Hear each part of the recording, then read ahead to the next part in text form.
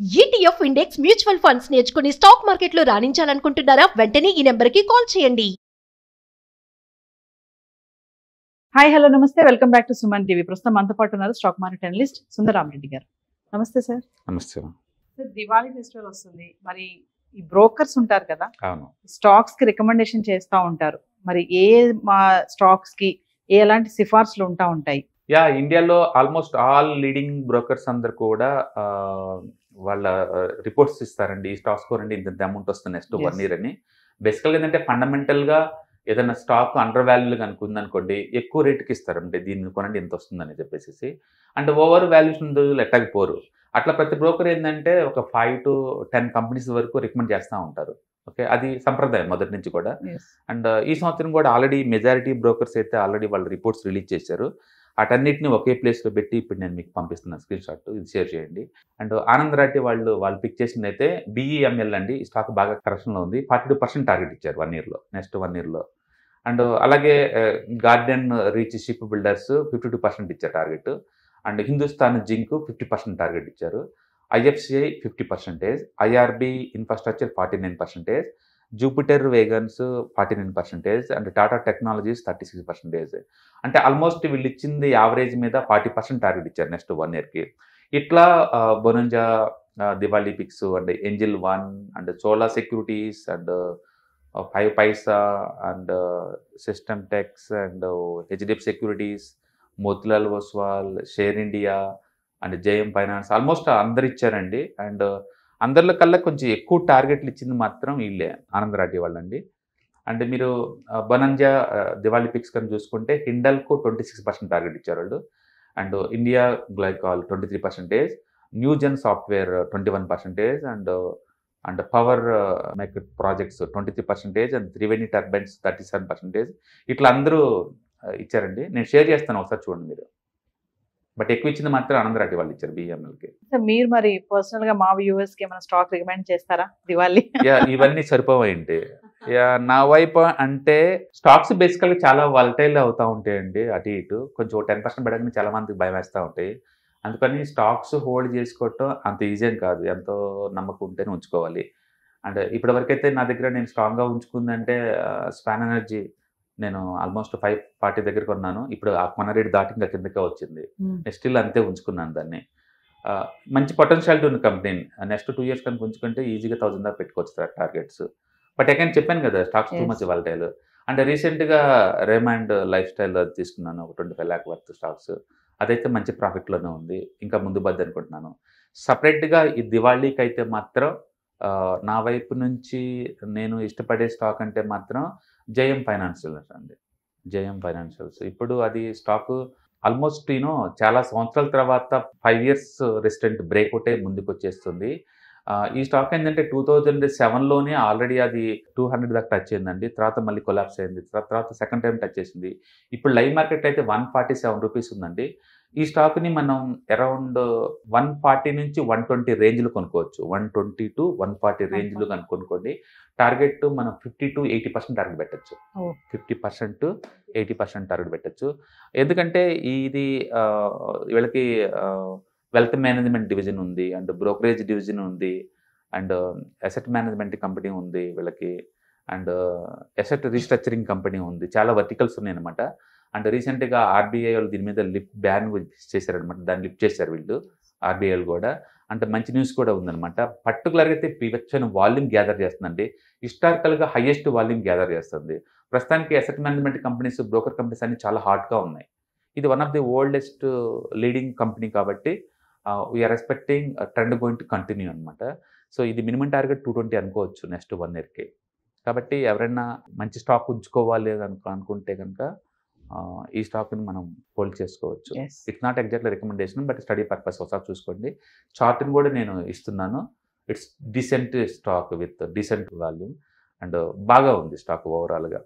Okay, and ఎప్పుడైనా green volume బాగా వస్తూ ఏదైనా ప్యాటర్న్ బ్రేక్అవుట్ అయ్యి అండ్ ఆ సెక్టర్ కనుక మంచి హాట్గా ఉంది అంటే ఏదైనా వర్కౌట్ అవుతుందండి. I hope this is going to work out. And expectation 50 to 80% పెట్టుకోవచ్చు next 1 year. Buying range around 120 to 140 రేంజ్లో బై చేసుకోవచ్చు. దివాళీ అంటే బిజినెస్ మ్యాన్స్ కి చాలా వెరీ ఆస్పిషియస్ డే అని చెప్తున్నారు కదా, మరి ఇప్పుడు బ్రోకర్స్ గురించి మాట్లాడుకున్నాం, వీళ్ళకి ఎలా ఉంటాయి దివాళీ టైంలో రికమెండేషన్ ద్వారా వీళ్ళు చేసే వీరికి రిటర్న్స్ ఎలా వస్తాయి వీళ్ళకి? రిటర్న్స్ అనేం కాదు, వాళ్ళు వాళ్ళ కస్టమర్స్ కి ఫండమెంటల్ అనాలిసిస్ చేసేసి ఏదైనా అండర్ వాల్యూస్ ఉన్న కంపెనీస్కి వాళ్ళు రికమెండ్ చేస్తూ ఉంటారు అనమాట బ్రోకర్కి. ప్రతి బ్రోకర్ ఇండస్ట్రీలో కూడా ఏంటంటే రీసెర్చ్ అనలిస్టులు ఉంటారు. వాళ్ళ పని ఏంటంటే అండర్ వాల్యూస్ ఉన్న స్టాక్స్ ఏదైనా ఉంటే గ్యాదర్ చేసేసి ఎందుకు ఆ స్టాక్ నా రేట్ కొనాలనుకుంటున్నారో రీసెర్చ్ రిపోర్ట్ జనరేట్ చేయడం అనమాట. అట్లా వాళ్ళ రిపోర్ట్స్ ఇస్తూ ఉంటారు. అయితే మన ట్రాక్ రికార్డ్ చూసుకొని ఏది ఎవరికి బాగా పనిచేస్తుందంటే వాళ్ళతో మనం చూసుకోవచ్చు. ఏదైనా స్టాక్ మార్కెట్లో ఏంటంటే మన నాలెడ్జ్తో పాటు వాళ్ళ నాలెడ్జ్ వల్ల మనకి ఐడియా జనరేట్ అవుద్ది. ఫర్ ఎగ్జాంపుల్ నేను జేఎం ఫైనాన్స్లో అన్నామంటే మీరు ఏదైనా తీసుకోండి, వివచ్చం సంపాదించిన అర్థం కాదు. స్టడీ పర్పస్ కోసం మీరు దాన్ని వాడుకోండి, మీ ఐడియాస్కి ఇది సూట్ అవుతే తీసుకోండి అని అర్థం, అంతే.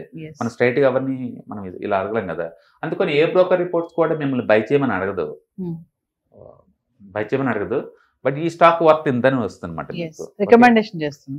ఆ రికమెండ్ చేయడం వల్ల అంటే మీకు ఐడియా జనరేట్ అవుతుంది. మీకు ఓకే అనుకుంటే మనం దాన్ని తీసుకోవచ్చు. స్టాక్స్ ఎంత పెద్దోళ్ళు రికమెండ్ చేసినా సరే షార్ట్ టర్మ్ పాయింట్ ఆఫ్ లో too much volatile. Example Reliance India's number 1 company 18% drop అయింది. 18% డ్రాప్ అయిందండి అది. ఓకే. అండ్ ఈరోజు హెచ్డిఎఫ్సి బ్యాంక్ 3% మూవ్ అవుతుంది, బ్యాంక్ నిఫ్టీ 1 పాయింట్ కూడా మూవ్ అవ్వాలా. సో అందుకని ఏది ఎలా మూవ్ అవుతుంది షార్ట్ టర్మ్లో మనం ఎప్పుడు ప్రెడిక్ట్ చేయలేము. ఓకే. అండ్ కొన్ని అయితే త్వరగా మూవ్ అవుతాయి, అనుకున్న దానికంటే ఎక్కువ స్పీడ్తో మూవ్ అవుతాయి. కొన్ని అక్కడే పడి ఉంటాయి, కొన్ని 1 or 2 years కూడా. అందుకని స్టాక్స్ మీరు ఏదన్నా ఇన్వెస్ట్ చేద్దాం అనుకుంటే ఫండమెంటల్ చూసి ఇన్వెస్ట్ చేయండి అందులో డెఫినెట్గా. బట్ దాంతోపాటు మీరు 1 year 2 years ఉంచుకునే కెపాసిటీ ఉంటేనే దాని జోలు పోవాలి. రెండోది బై చేసిన పెద్ద దాన్ని స్టాప్ లాస్ పెట్టి క్లోజ్ చేయాల్సిన అవసరం లేదు.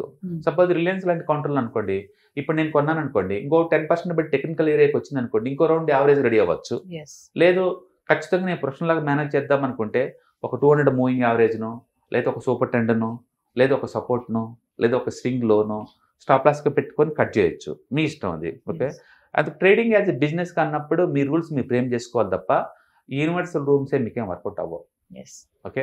అందుకని షార్ట్ టర్మ్లో మార్కెట్ ఎప్పుడు వాలటిలిటీ ఉంటుంది. ఫండమెంటల్ స్టాక్స్ కదా అని చెప్పేసి పడకుండా ఉండవు, but long term point of లో అది వర్త్. అందుకని రిటైలర్స్ ఏంటంటే better to stay away from stocks అని చెప్తాను. ఎందుకంటే మనకి మ్యూచువల్ ఫండ్స్, ఈటీఎఫ్స్, ఇండెక్స్ ఫండ్స్లో అయితే సేఫ్ అండ్ సెక్యూర్ దొరుకుతుంది ఎంతో కొంత. మనం మేనేజ్ చేయట్లేదు, ఎక్స్పర్ట్లు మేనేజ్ చేస్తున్నారు కాబట్టి వాళ్ళ మీద బ్లైండ్గా మనం వదిలేయచ్చు. బట్ నువ్వు స్టాక్స్ తీసుకుంటున్నావు అంటే నువ్వు ట్రాక్ చేసుకోవాలి. బ్యాడ్ న్యూస్కి ఎఫెక్ట్ అవుతావు, వరల్డ్ మార్కెట్స్ ఎఫెక్ట్ అవుతావు, పొలిటికల్గా ఏదైనా ఎఫెక్ట్ అవుతావు, అంటే సెక్టార్ న్యూస్లో వచ్చినా ఎఫెక్ట్ అవుతావు, ఆర్బీఐ మీటింగ్ వల్ల ఎఫెక్ట్ అవుతావు, ఇన్ఫ్లేషన్ వల్ల ఎఫెక్ట్ అవుతావు, క్రూడ్ ఆయిల్ పెరిగినా కూడా నువ్వు ఎఫెక్ట్ అవుతావు. అన్నిటికీ నువ్వు ఎఫెక్ట్ అవుతావు ఉంటావు. వాటిని నువ్వు చూసుకున్న రెస్పాన్సిబిలిటీ మీదే స్టాక్ తీసుకుంటే. అదే మ్యూచువల్ ఫండ్స్ అయితే వాళ్ళు ఎక్స్పర్ట్ ఉంటారు కాబట్టి వాళ్ళు చూసుకుంటారు, కంపారిజన్ వాళ్ళు చేసుకుంటూ ఉంటారు. అందుకని మీకు సేఫ్టీ కావాలా ఆ రూట్ వెళ్ళండి, కొంచెం రిస్క్ తీసుకుని ఎక్కువ రిటర్న్స్ కావాలా స్టాకులు చూడరండి. అంటే స్టాక్స్ ఏదో పాయింట్ టైంలో నీ పేషెన్స్ టెస్ట్ చేస్తాయి. ఇప్పుడు మనకు స్వాన్ ఎనర్జీ మనం చేస్తున్నట్టు ఏదో టైంలో మంచి బిజినెస్ మోడల్, బట్ స్టిల్ మీకు ఆ స్ట్రెస్ మీకు ఎప్పటికీ ఉంటుంది స్టాక్స్. సో ఫైనల్లీ ఒకసారి మీ పర్సనల్ రికమెండేషన్ స్టాక్ గురించి. జేఎం ఫైనాన్షియల్స్ అండి. అండ్ ఇది అసెట్ మేనేజ్మెంట్ కంపెనీ. దీనికి asset management company, brokerage division, asset restructuring company and IPO funding ఇలాంటి మొత్తం లింక్ ఉన్న కంపెనీ అనమాట ఇది. అండ్ ఈ మధ్య కాలంలో ఫినాన్స్ స్టాక్స్ అన్ని ఎలా పర్ఫామ్ చేస్తున్నాయి మనం చూస్తూనే ఉన్నాం. అండ్ ఈ స్టాక్ ఏంటంటే హిస్టారికల్ డేటా ప్రకారం ఏంటంటే 220కి వెళ్ళే ఛాన్స్ ఎక్కువ ఉంది. Okay. And 5 years resistant breakout అయ్యి హ్యూజ్ వాల్యూమ్తో ముందుకెళ్తుంది. I do believe in the volume అనమాట. అండ్ సో వాల్యూమ్ ఉంది, స్ట్రక్చర్ హార్డ్నెస్ ఉంది కాబట్టి we are expecting this is going to move beyond the 200 rupees next 1 yearలో అనుకుంటున్నాం. సో టార్గెట్ అనుకొని అంటే 50 to 80% టార్గెట్తో మనం తీసుకోవచ్చు. బట్ ట్రేడింగ్ ఐడియా లాగానే తీసుకోండి తప్ప it is not the exact recommendation to buy. Hi, markets చాలా వాలటిలిటీ ఉన్నాయని భయపడుతున్నారా? మార్కెట్ ఆల్ టైమ్ హైలో ఉందని దూరంగా ఉండాలనుకుంటున్నారా? ఏది రైట్ టైం మార్కెట్లో ఎంటర్ అవడానికి, ఏది బెస్ట్ టైం మార్కెట్లోంచి బయటకు పోవడానికి తెలుసుకోవాలనుకుంటున్నారా? మార్కెట్లో mutual funds, ETFs, index funds ద్వారా మనీ మేక్ చేద్దాం అనుకున్నారా?